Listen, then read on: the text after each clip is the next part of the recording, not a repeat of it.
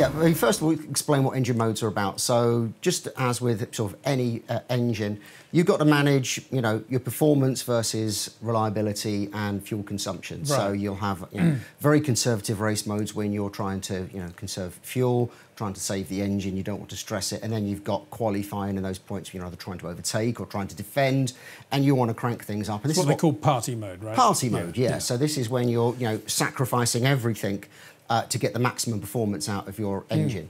And these modes will affect, you know, things like the ignition, the fuel injection pattern, potentially. So there's all these different settings that you can play with, and the teams will have a variety of them.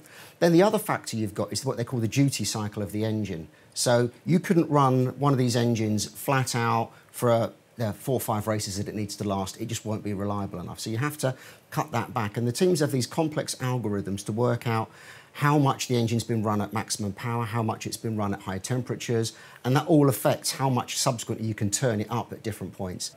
Christian Horner saying, let's get rid of modes altogether. I suppose with Renault as your power plant, you would probably say that, would you? Or? Oh, you would. I mean, Eric Boulier said, well, you know, Mercedes have got their party mode, we've got ours, but it's only worth 3/10 or something. It's, yeah.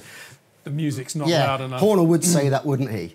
Because, you know, he has the Renault power unit. But does he have a point, though? But there is a wider question here, yeah. Is this what we want? Do we want people turning up the power during qualifying or during points during the race?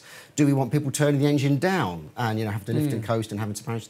I think this is a much bigger thing. The engine modes, I think, at the moment, yeah, I mean, I think everyone wants qualifying to be flat out. You know, going back to, you know, the turbo era where you would just crank everything up with the boost pressure and just hope the engine would last for that. I think we kind of want that from qualifying. Of course, there's this qualifying race-up concept as well, which is almost another story entirely. But I think potentially, you know, what we really want is, you know, maximum power through the race where the driver isn't having to manage the engine, which I think is a slightly negative thing for Formula One, and I don't think the drivers like it, the fans don't seem to like it.